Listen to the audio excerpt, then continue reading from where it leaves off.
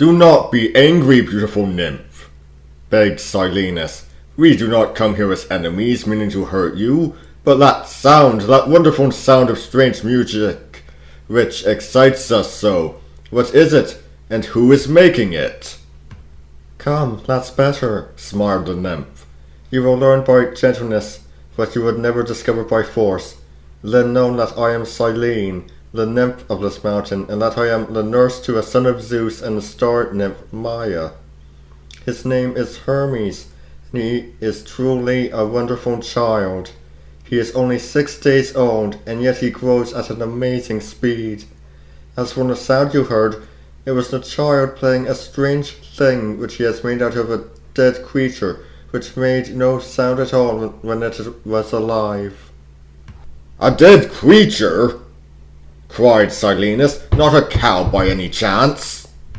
"What nonsense you talk," said Silene scornfully. "The dead creature was a tortoise. Hermes has used its shell, that's all. He's made a wonderful new musical instrument by stretching a piece of ox hide across it and then stringing it with cow gut." Silene paused, realizing that she had said too much, and Silenus exclaimed triumphantly, "There you are! He is the thief who has stolen Apollo's cattle!" "Do you dare to call the son of Zeus a thief?" protested Silene.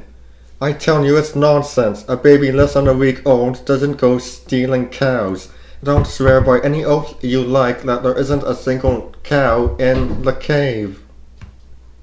"Well, let's see this child anyhow," demanded Silenus, and Silene had no choice but to go and bring Hermes. Meanwhile, Apollo, searching far and wide, came to the further side of Mount Selene, and found there strange tracks just as the satyrs had found, and while he was puzzling over them, he came upon an old man called Battus, and pointing to the tracks, he questioned him.